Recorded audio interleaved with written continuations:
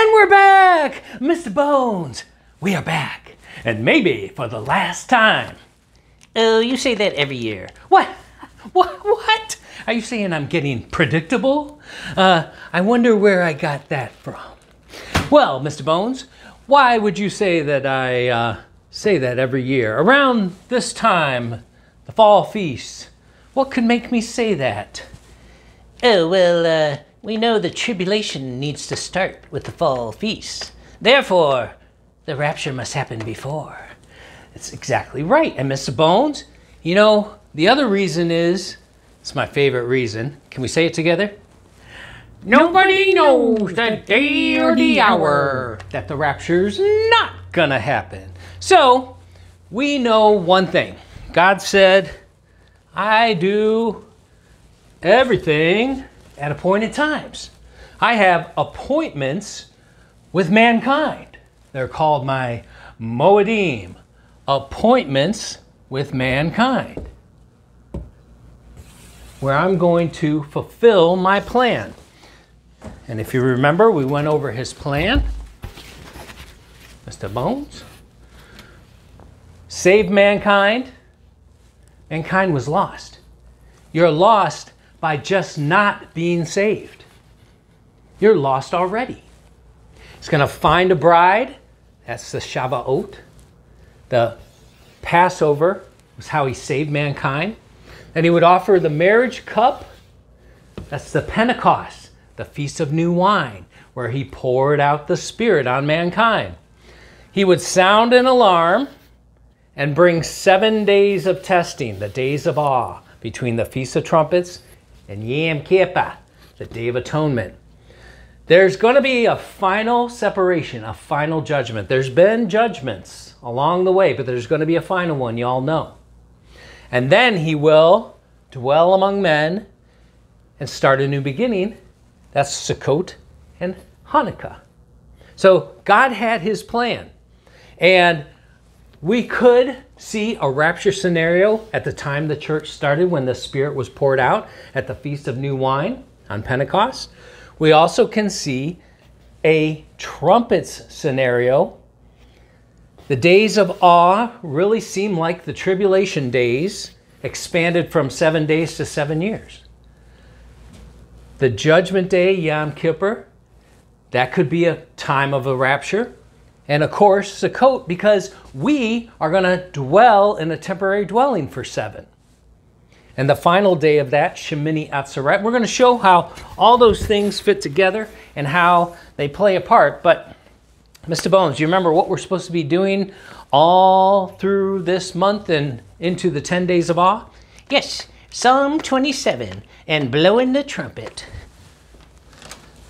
Blowing the shofar.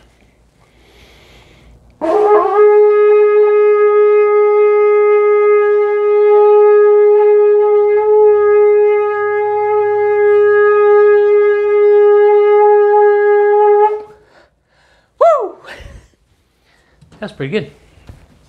The last trump. The last trump can have different meanings. It could be the last one they blow, but also the trumpet of the end, the trumpet of the last. But if you remember, we're reading Psalm 27, and you know, as you study it, and the Lord has you repeat this for 40 days, he knows he's helping you memorize it by just going through. Memorization is not as much tying little mnemonic devices or trying to focus on your memory, but repetition. And as you just continue, especially if you put a little style in it, it helps that repetition. And that's why I say it the way I say it.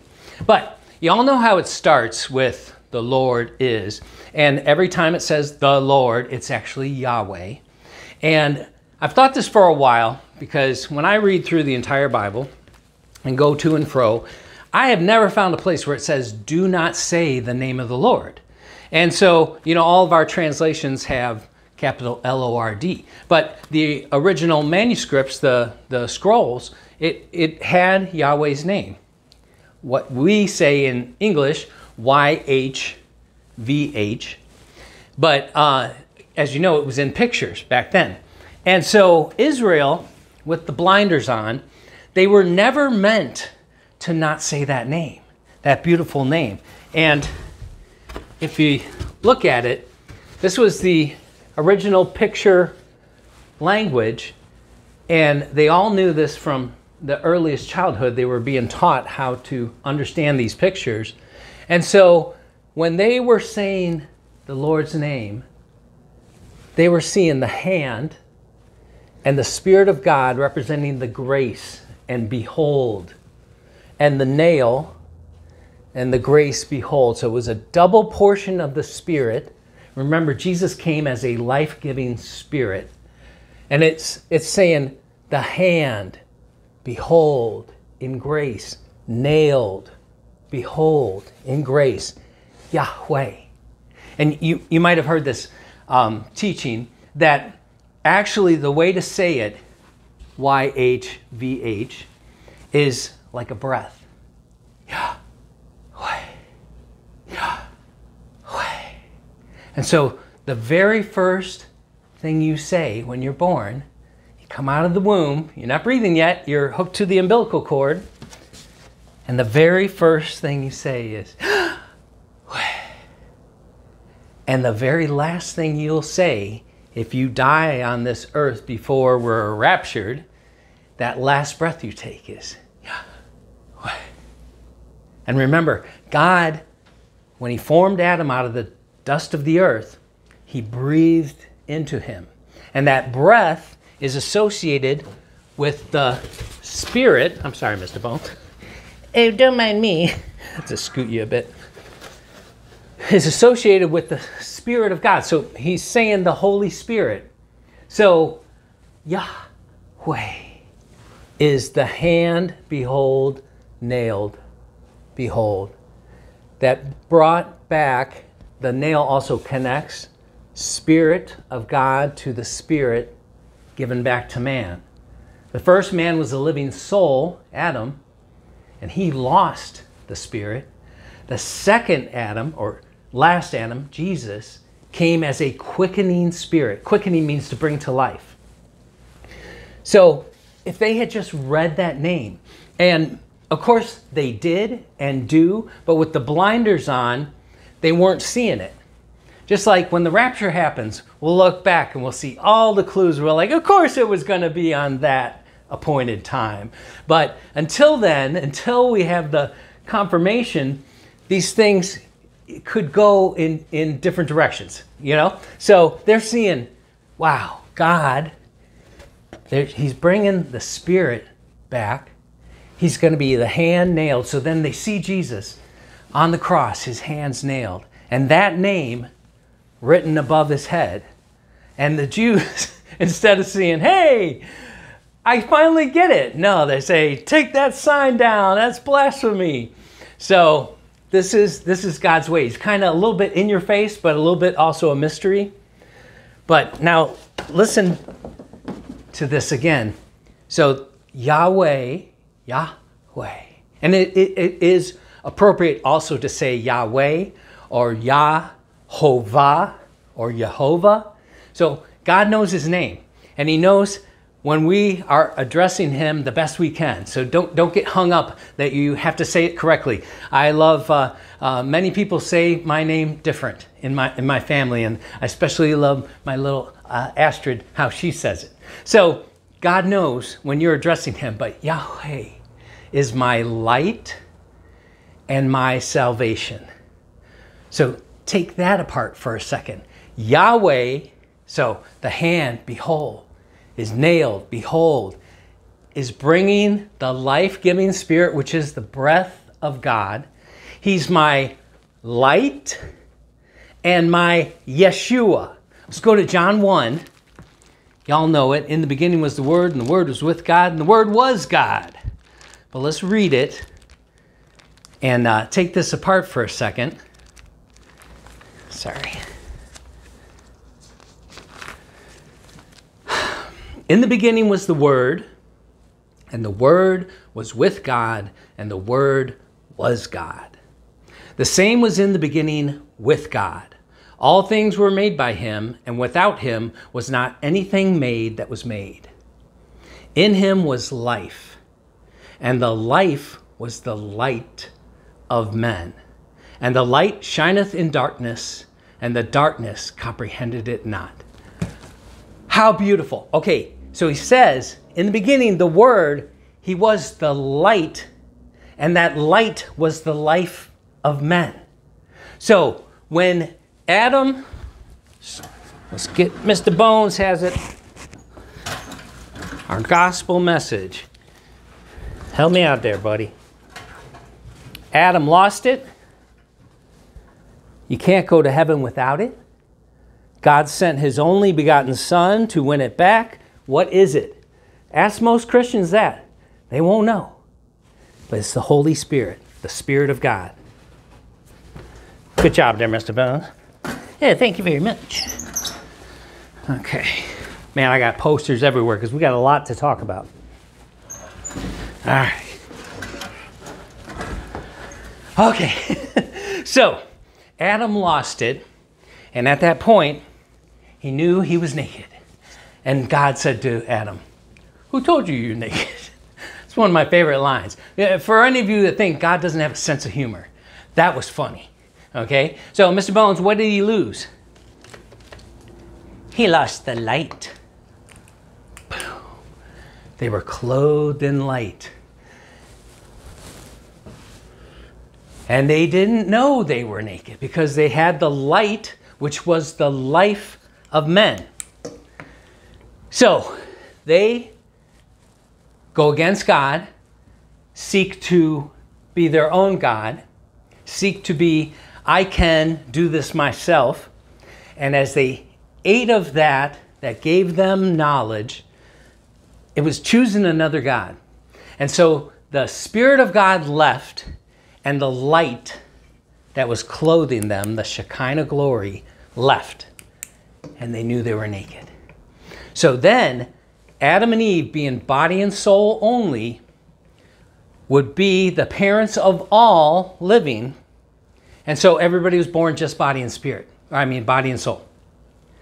So now they need the Spirit to come back and light them. And so God is telling them, you need the Spirit again. Yahweh. Yahweh is my light, which is the life of men. That's why Jesus told, when they said, he asked them to follow him. He's like, hey, they're like, wait, can we go bury our father? And he says, let the dead bury the dead. So he knew that without that light, that Spirit restored, they were dead men walking. So he said, let the dead bury the dead. I have come to bring life. So, hand of grace, behold, nailed in grace, behold, is the light, which is the life of men, and you have been born again. And in Daniel it says, those that lead others to righteousness shall shine like the brightness of the stars in the firmament. So all this is all tying together. We're going to be clothed in white, in light. And so the light probably can take on different forms, and that could change our outfits. That's just what I believe. So it's just there's so much depth in his word, and he's hidden more and more gems for you to dig in and kind of chew on, and then to get new revelation. So it's a living word that keeps popping out. But Yahweh is the light. He's the life of men, and he is the Yeshua. So he's like, he must put on some pretty powerful blinders on Israel for them not to be able to see this. But they will see it at the appropriate time. And this brings us back to some of our timing. God said in Psalm 90, let's read that part too. Teach me to number my days. Right at the same time, he's explaining the generation of a man. Lord, thou hast been our dwelling place in all generations. Before the mountains were brought forth, or ever thou hadst formed the earth and the world, even from everlasting to everlasting, thou art God, or Elohim. Thou turnest man to destruction, and sayest, return, ye children of men. So, again, with Adam losing the Spirit, we were set on destruction. And he says, all you have to do is turn back, repent, turn back to me, and let me be salvation. For 1,000 years in thy sight are as but yesterday when it is past, and as a watch in the night. Thou carriest them away with a flood. They are as a sleep in the morning. They are like grass which groweth up. In the morning it flourisheth and groweth up. In the evening it is cut down and withereth. For we are consumed by thine anger, tribulation hint, and by thy wrath we are troubled. He's saying that's the tribulation. Thou hast set our iniquities before thee. Our secret sins are in the light of thy countenance. For all our days are passed away in thy wrath, and we spend our years as a tale that is told. The days of our years are 70, and if by reason of strength they be 80 years, yet is their strength labor and sorrow, tribulation. For it is soon cut off, and we all fly away. Key point, remember that. Who knoweth the power of thine anger, even according to thy fear, so is thy wrath. So teach us to number our days, that we may apply our hearts unto wisdom. Return, O Lord, how long? And let it repent thee concerning thy servants. O satisfy us early with thy mercy, that we may rejoice and be glad all our days. Make us glad according to the days wherein thou hast afflicted us, and the years wherein we have seen evil. Let thy work appear unto thy servants, and thy glory unto their children. And let the beauty of the Lord, the beauty of Yahweh, our Elohim, be upon us. And establish thou the work of our hands upon us. Yea, the work of our hands, establish thou it. So if you pay attention, you hear he's talking about the end of time and the end of last generation, and what happens at the end after the wrath and sorrow and tribulation. We're cut off and fly away. So he's got the rapture, the rescue, the wrath of God, Jacob's trouble. But he says, teach us to number our days. And he even throws in there, a day for you is 1,000 years. So again, he's reminding us, I gave you 6,000 years like I declared in the first sentence. The Aleph is 1,000, 6,000. And he's got the Aleph Tav at the 4,000 and at the 6,000. So we've gone through this before, but we now have an understanding that the cross had to be at the year 4,000 because of taking the lamb, keeping it for 4 days, and slaughtering it at twilight on the 4th day. So that would be at the 4,000 year at the end. That's when Jesus was on the cross. He will come back at the 6,000th year. But before that, 7 years before that, will be the rapture. Okay? So he says, teach us to number our days. And we're going to go over the poster that was on the thumbnail also. But if we apply what he has already told us, he's having multiple different timelines tie us together. And the timelines can confirm each other. Okay, so that's what we're seeing is a congruent matching together like puzzle of all these timelines falling together. So if you haven't seen it already, our brother Bob Barber at End Time Dream and Vision, just did an excellent video. And I love, Bob's got this gift for seeing something that we all see in he calls it the old Bob Barber common sense. And it's like, yeah, I didn't even look at it like that, but he shows the last 17 years, 17 number of God, perfectly beautiful. The 3 years wherein the first blood moons were in 2014, 15, 16, and they were at Passover and Sukkot. Passover and Sukkot, pay attention. Then the Revelation 12 sign launched the 7-year warning. And we went over, God really likes to use his sevens, especially 7 years. And then there would be a 7-year tribulation period. So from the Revelation 12 sign, some of you are watching this September 23rd. which is the exact 7-year anniversary since the greatest sign of all time, a Bible verse written specifically in the stars, in the sun, moon, and stars, that never could have happened before or after or like that as perfect. Once in 7,000 year sign, okay? So that was definitely the launch, the special moment of the 7-year watch. So we've had just like Joseph had the interpretation of Pharaoh's dream, there'll be 7 years of plenty. And the plenty is the bread of the word. And we've had so much understanding increase as God promised. In the end days, many will run to and fro through the scroll, and knowledge of God's purpose shall be increased. And it has been. So now we're on the 7-year anniversary of that watch, and we're approaching the most amazing month. October is completely lit up all the way till the end. Oh man, I got so much to tell you. I'm trying to do my best to stay in order. But because of the fall feasts, we know that the tribulation needs to start with the fall feast, and rapture needs to happen at an appointed time. So here we're coming up on trumpets, and we're going to go through the names of trumpets and their interpretations. And then, so we got the exact 7 years of the warning, and then enter into the fall feast. And we know the tribulation period, Jacob's trouble, will run from the fall feast, 3.5 years, to the Passover time and spring feast, and then end at the fall feast at Yom Kippur. So all of that so beautifully tied together, we see for us now, Psalm 90 says 70 to 80 years. How could God give a 7-year warning and a 10-year warning at the exact same time? So from Revelation 12 sign till us this month is our 7-year warning. But until the middle of the tribulation, that is a 10-year warning.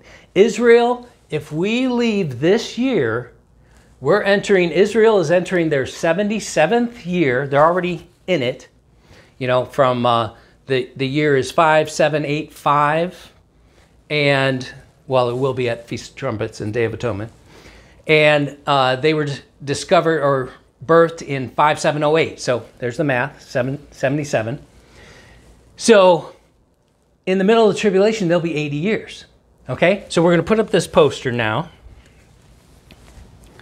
And I've rambled like a crazy man. Mr. Bones, I'm out of control. Nothing's new. Okay, let me see how we look. You can see that. I got to back you up a bit, buddy. Hey, don't mind me. I never do. Hey, what's that? Okay, so is Yahweh telling us the rapture timing? So again, with Bob's great video where he highlights all the signs in the sun, moon, and stars, comets, asteroids, blood moons, eclipses, everything. I mean, we've had the full gamut. And we're coming up on this Star of Jacob sign that went supernova 2,000 years ago at the time of Christ, and then is visible 2,000 years later. How perfect is that? That is so amazing. And Israel is expecting it to be a sign of their coming Messiah. And the star will be seen on the 6th day, on the 25th day of the 6th month. It will be gathered on the 7th day, and at the end of 70 days. On that first day it will be seen in the city of Rome.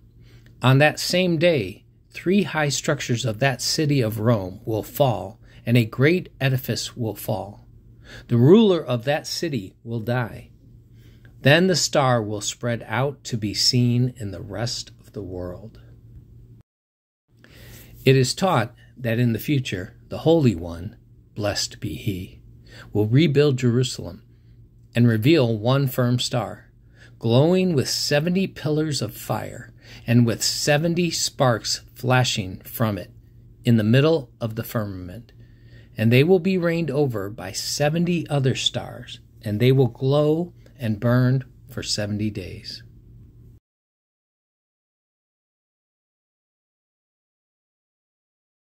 Okay? So, we have a lot of evidence that has been confirming the 3971 BC start time. Going 4,000 years to 31 AD. 2,000 years is 2031. That'll be the 6,000th year and also the 2,000. But 7 years beforehand must be the rapture. So what do we have showing the rapture? The Jordan crossing, we know the Exodus was in 1446, 47, 46. So 40 years later, when they would cross the Jordan with Joshua on the 10th of Nisan, would be 1407 BC. And they would fight battles in the land for 7 years. We got that from Caleb's careful calculation of his age. So again, this is like a tribulation scenario. They come in and they circle Jericho 7 times and blow on the 7th day, blow 7 trumpets 7 times as they're circling, and then they shout and it drops. So it's a prophecy of the 7-year tribulation. Then they go into the promised land and they fight wars for 7 years. And the first war is against AI. How perfectly appropriate.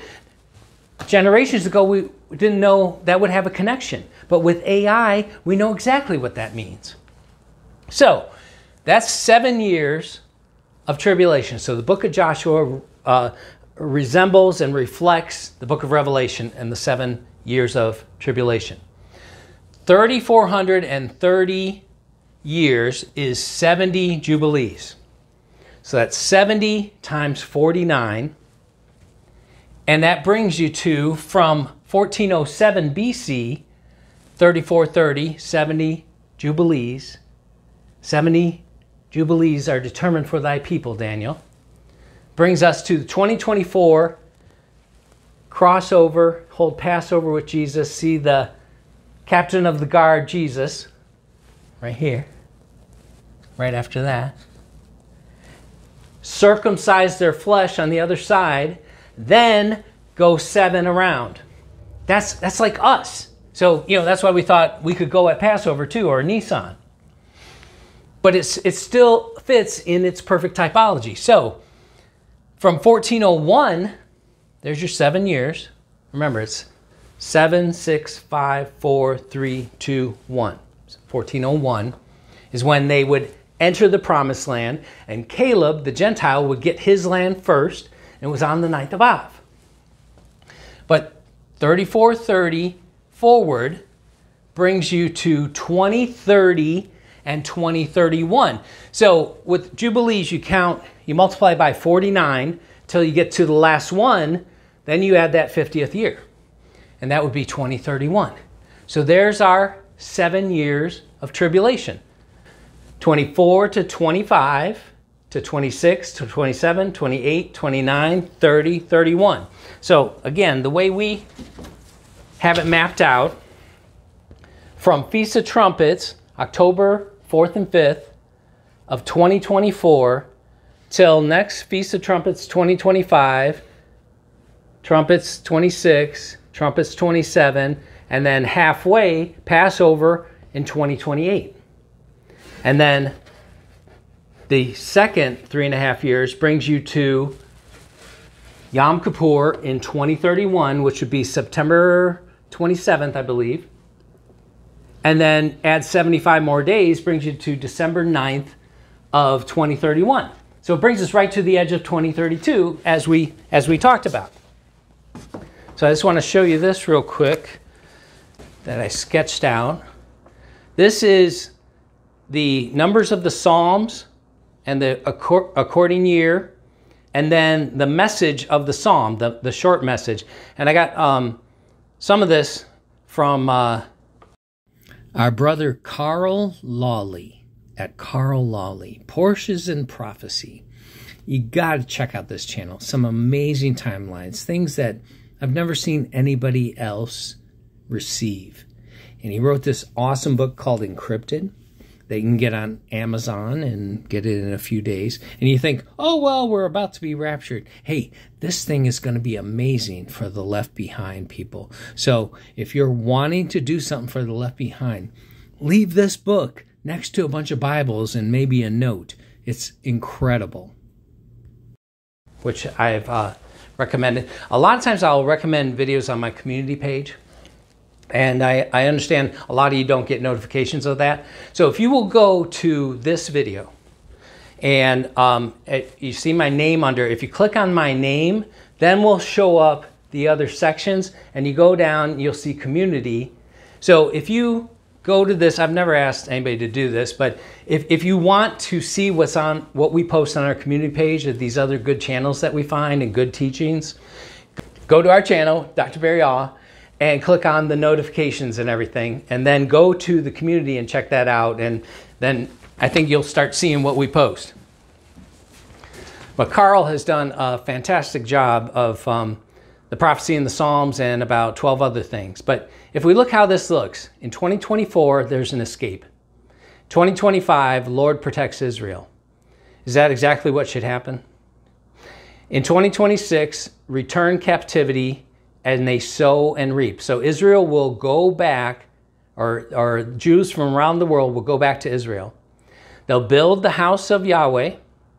And in 2028, the middle of the tribulation, there'll be peace in Israel in their house. And you read Psalm 128, and that's exactly what it is. You'll see peace on Israel. Now we're at the middle of the tribulation between 28 and 29, and it matches exactly 1,260 days to the middle. And the Antichrist will go in at the time of Passover. He'll kill the two witnesses, and then he'll go in and set himself up as God in the Holy of Holies. So then Psalm 2029, right after this beautiful song of peace and happiness, blessed is the man that trusteth in God, and in Psalm 128, now 129, Israel's in travail. And they will see Jesus as their Messiah at mid-trib when they are 80 years old. Absolutely perfect. They're 77 now, when Jacob first started to seek his brides, and they'll be 80. So God gave us a 7-year warning and them a 10-year warning. 2030, they cry from the depths for redeem us, redemption. 2031, they turn to total trust in Yahweh. And between 2031 and 32 is when we'll have the Day of Atonement, exactly another 1260.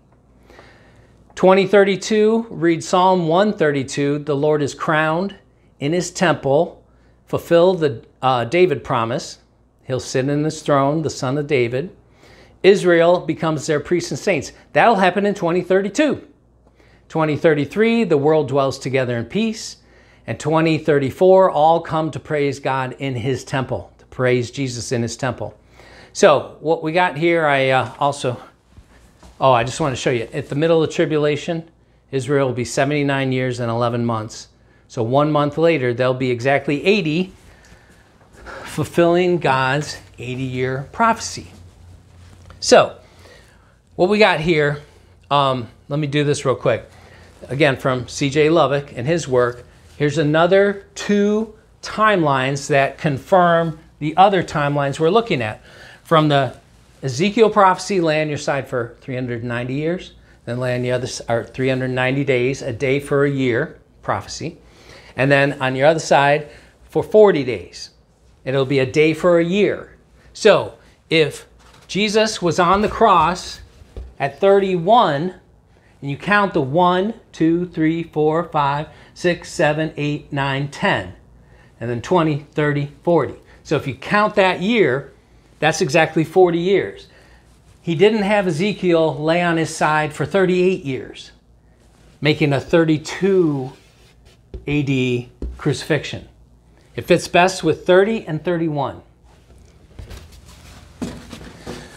So from 701 BC, you multiply the Ezekiel prophecy 390 times 7, and that's 2730 years, brings you exactly to 2030. Then 770 years later, in 70 AD, Israel, Second Temple is destroyed in the 9th of Av. Count back 40 years, it's 30 and 31. So these confirm that we're on the right track with the 6,000-year prophecy and with the Jordan crossing and coming into the Promised Land 70 Jubilees later. Now, if we look at When you look at God's year, the 1260 only works if you use 360-day years. But if you go from God's appointed time to appointed time, it works with every year. But you wait until, what did God say was the year's end? Oh, at the Feast of Sukkot, at the year's end. At the year's end, okay? So, at the end of the Feast of Tabernacles is 7 days. Then you have Shemini Atzeret, which is the 8th day, tied to Hoshana Rabbah, which means return back to Torah. And those 2 days, just like the Feast of Trumpets, is 2 days known as one day at the Feast of Trumpets. Then at the end, the 22nd and 23rd day, Shemini Atzeret and Hoshana Rabbah, the 23rd day is Simchat Torah. Simchat Torah. That's return to Torah. Hoshana Rabbah is the 7th day of Tabernacles. Sorry. So, Hoshana Rabbah, Shemini Atzeret, Simchat Torah. Okay. But those last 2 days, 22 and 23, are considered one long day. So it starts with one long day, 2 days that are one long day, and ends with 2 days that are one long day. Okay? So, if that hasn't confused you enough, we go to the Shemini Atzeret, and the day after will be October 28th, 2024. So I was just doing some math. What's exactly 1260 days from not including Shemini Atzeret, but the day after? It brings you exactly to Passover, April 10th, 2028. And then the witnesses will lie dead in the street for 3.5 days.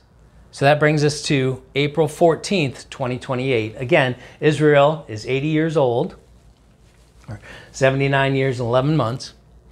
But you go 1,260 days from that date, brings you exactly to Yom Kippur, September 27th, 2031. Exactly. 30 more days, the 1290, to cleanse the temple, and then 1335 brings you exactly to Hanukkah on December 10th, 2031. So there's our perfect 1260, but also adding in the 1290 and 1335.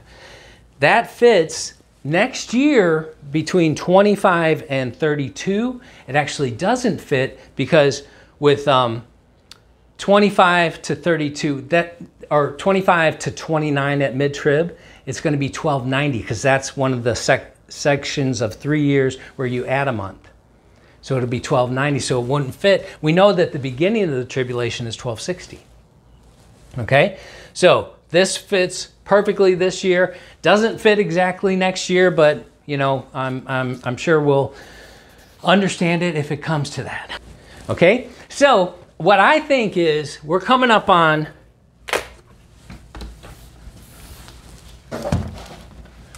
Feast of Trumpets. All right, so Rosh Hashanah. Shing! Rosh Hashanah, the head of the year. God comes to the end of the year at the head of the year. The head of the year. Yom Teruah, the days of trumpet and shouting. Just like in Jericho, they marched around 7 times and then blew trumpets and shouted. It was the day of shouting and trumpets. Hamelech is the coronation of the king. Yom HaDalet is the day of the opening of the gates of heaven. Kiddushin is the wedding of the Messiah. Yom HaZikaron is the day of remembrance. Yom HaNatzel, and Natzel is coded in this Psalm 124, representing the year 2024, where it says, a bird is escaped out of the snare. That's the rapture and the resurrection. So one of the names of the Feast of Trumpets is the rapture and the resurrection. Shofar HaGadol is the last trump. Yom HaKaseh is the hidden day, the day nobody knows the day or the hour. Sheviel Shel Mishiach, Jacob's trouble. It's the birth pains of the Messiah. The birth pains of them going through to make the understanding of the true Messiah, the one whom they pierced. Yom Hadin is Judgment Day. Yom Yahweh, the Judgment Day of Yahweh. And then Zikaron Trua, which is the memorial of triumph and shouts for joy. So when we finally tie everything together and look at Feast of Trumpets, which was kind of a mysterious feast. They didn't know what they were blowing trumpets and celebrating. But at the end, they'll look back, it's like, hey, this is a great day to remember. This is the day we were raptured. So we're looking at this great day of remembrance and the wedding of the Messiah, the coronation, the opening of the gates, the rapture, resurrection. It's like, you know, why were we looking at anything other than trumpets? And some of you have seen this over the years. If you look back through most of my videos, this is in between me and Mr. Bones, almost like subliminal messaging. Trumpets, the day of shouting. So I believe the rapture could happen at the Feast of Trumpets. And you know, they blow 100 trumpets and then they blow a last trumpet. I believe the Feast of Trumpets starts on the 4th of October with the first visible crescent near her feet. Okay, so it's not the first one they can see, but it's when it gets to the constellation it should be. So most of the new moons start with the crescent in the next constellation. But with Pisces and Virgo, they're so long, it's within their own constellation also. So the 4th and 5th will be Feast of Trumpets. Then we'll enter into 7 days of awe. Then Yom Kippur will be at the 13th of October. And when it's Yom Kippur, you see, again, God's telling his story in the constellations. So at the time of Passover, you see the lamb is highlighted and the moon is over in Virgo. In the Feast of Trumpets, we see the story starts with Virgo, the sun and the moon, but as the moon moves through the feasts, when we get to Day of Atonement, the moon is always highlighting Aquarius pouring out judgment on Judgment Day. And then as you go around to the 15th, the sun will be highlighting Israel and the moon will be in Aries, the lamb. So a kind of reverse of Passover at the opposite time of year. Perfect in God's story. And then again, you go through the story of following the moon. You get to Shemini Atzeret and the moon is in Cancer, which is the sheepfold. And with Hanukkah, you'll see the sun in the champion, Ophiuchus, and the moon is in the womb of Virgo at the start of every Hanukkah. So it's like God was always, he gave us the sun, moon, and stars so we would know the calendar. And anywhere on earth they could look up and they could figure out the calendar. I can look at Stellarium and find the Feast of Trumpets, Day of Atonement, any feast just by using his system. Going back and knowing when the beginning of the year is, with the sun setting in Pisces and the moon highlighting, the new sliver highlighting Aries, and on the other side, Spica is the branch in Virgo's hand. So he starts the year with his signs. He helps us keep on track and know that his appointed times are on the 15th and the 15th and the 15th and the 15th. So God has his appointed times every odd month. The 1st, the 3rd, the 5th, the 7th, the 9th, the 11th, and then we got Purim on the 12th. That's the one specifically only for Israel. But he will replay all of them throughout the tribulation. So we have some people that have decided they're already jumping to next year, 2025. I think it's crazy. I mean, nobody knows the day or the hour that it will happen. Nobody knows the day or the hour it won't happen. So to just skip over all these signs because you're so certain, look, I have over 30 signs about the Pentecost and Feast of Wine that say a Gentile rapture. But when it passed, we say, okay, what's next? What do we look at? Because it's just silly to say, well, I know for sure it's not going to be till next year. No, you don't. You don't. Honestly, you don't. So that is why my feeling, my gut feeling, is now leaning towards tabernacles because of that perfect timeline. But I expect we could go on trumpets, Day of Atonement, first day of tabernacles, or last day of tabernacles. And we even wrote a song about Shemini Atzeret. Here it is as a little blast from the past. For more on this special report, we take you live to Dr. Barry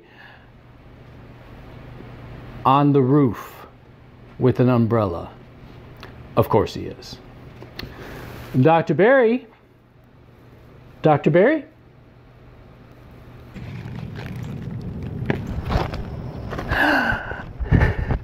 Shim shiminy, shim shiminy, shim shim sharoo. We have been blessed to be friends with you. Shim shiminy, shim shiminy, shimini atzeret. An 8th last day rapture is good as it gets. Shim shiminy, shim shiminy, shim shim sharee. It sure looks like rapture, if you would ask me. Shim shiminy, shim shiminy, shimini atzeret. Our redemption draws nigh, on that you can bet. Shim shiminy, shim shiminy, shim shim sharoo. It's been such an honor for me to serve you. Shim shiminy, shim shiminy, shimini atzeret. By looking for Jesus, a crown you will get. By looking for Jesus, a crown we will get. Got it? You're supposed to say cut. Okay. And now, Dr. Barry is going to jump off the roof using only this umbrella. Here we go! Ah!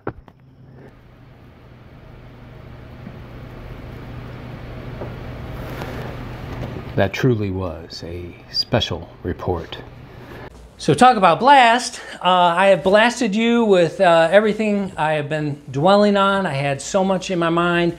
There's even more that I could go over, but in a wrap-up, Yahweh is the light of men, and that light is the life of men. You must be born again. How do you be born again? You hear the story of Jesus and what he did on the cross, and that his blood that he spilled was the sacrifice to make atonement for mankind. It was the price that needed to be paid, was perfect blood of God made man. Man is appointed mortal sorrow, but the blessed God shall come down teaching. His death shall bring the despairing rest and grace, and it will restore the spirit of mankind. He accomplished his goal. Now, all who believe on and cling to Jesus as their salvation, you now are born again of the Spirit by your belief. As Adam and Eve lost it by their belief that they would be like God and rise above, apart, they lost the Spirit by a bite.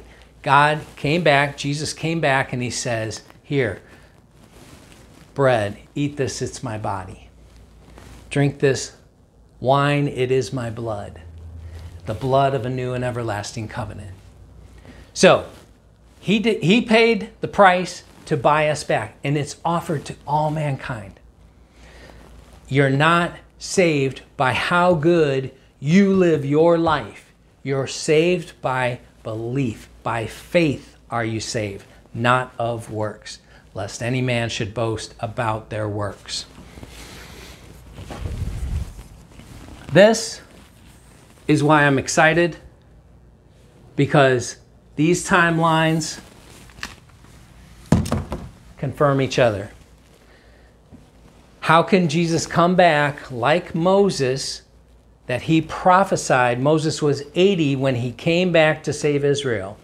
He must show up in the middle of the tribulation.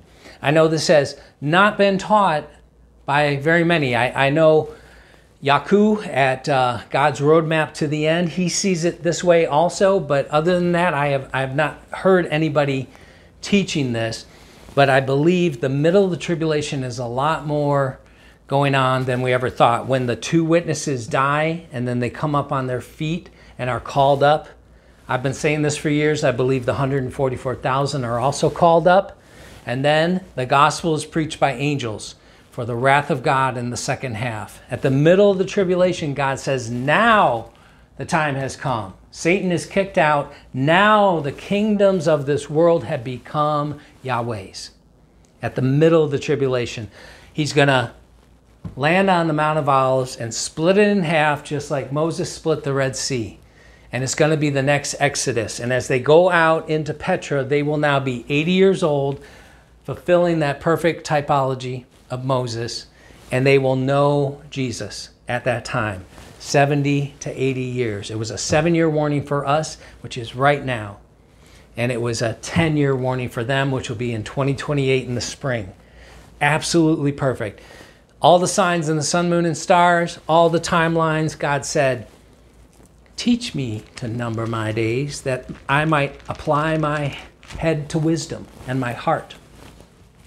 So, again, trumpets, atonement, tabernacles. If they pass, God forbid, because we really want the tribulation to start perfectly on time too, and us to be out before. But there's still a little wiggle room. Followed, right after the next month is the month of the flood anniversary. We know how that fits. And then Hanukkah. Enoch was the first one raptured. So it still would fit all the way the rest of this year. So we'll handle it as it comes. But here's another thing I want you to think about. We get raptured up. What's the first thing in heaven, Mr. Bones? He opens the first seal, and the white horse rider comes out bringing peace. So we are entering the end of the year for God. It's the last month, the month of October. If we get raptured in the month of October, immediately after is the U.S. election in November, and Trump will win because he is the only one that can be the white horse rider. He's not the Antichrist, in my opinion. He's a Antichrist. Jesus said there are many Antichrists. So he's on the team, just like the Pope. Okay? But Satan will be the real guy. And I believe the one that will rise up as Antichrist for the first part, I believe he's a young man around 30 years old, fulfilling that typology of Jesus. But Trump is the guy that can bring peace to Israel. And peace, he's the only one with relations to everybody. He is the one that will get the temple built. They have already crowned him. They gave him a crown when he was in office last time. They gave him a golden menorah, and on the bottom of it said, Donald Trump, Prince of Peace. They put him on a coin with Cyrus, calling him a Messiah, an anointed one. He keeps saying God saved him for the purpose of saving the world. So he's calling himself God's anointed special savior. So Israel already sees him as that. They see the Messiah, just like Cyrus was a type of Messiah that helped them build their temple. He was anointed, chosen by God. That's how they already see Trump. So Trump has to go in. Well, guess what? He'll go in. The election will be in November. He'll actually take office in January, but still, how perfect for us to be raptured. God opens the first seal, and boom, here comes the white horse rider. And it's Donald J. Trump, bringing peace and prosperity, right? And Israel starts to prosper. But it'll be during Great Tribulation, because the next seal is war and famine and death and hell. So the 4 horsemen of the apocalypse are still coming. But in the second half of the tribulation, I don't know if any of you have read this, but in the second half of the tribulation, there's another 4 horsemen of the Apollyon, or Apocalypse, or Abaddon. And they are horses with lions' heads and snakes' tails, and they breathe out fire, and they come out with that locust horde, and it's like a 200 million men army and supernatural. So the second half of the tribulation is like all supernatural. And that's why I believe those that died during the tribulation and resisted the mark and made it, however they went, they were martyred, but they will be taken up in the middle of the tribulation when Israel is taken to Petra. All right. I hope you got something out of that. I was kind of excited about this, and like I said, I just had so much that I wrote notes everywhere. I hope it was enjoyable for you and a blessing for you. I believe this is our year. We will wait and see, but I expect to see you in the air in October of 2024. Mr. Bones, I'm out of here. Oh, was I going to say anything? You got something to add? I think Rapture's at the Feast of Trumpets. That's my boy.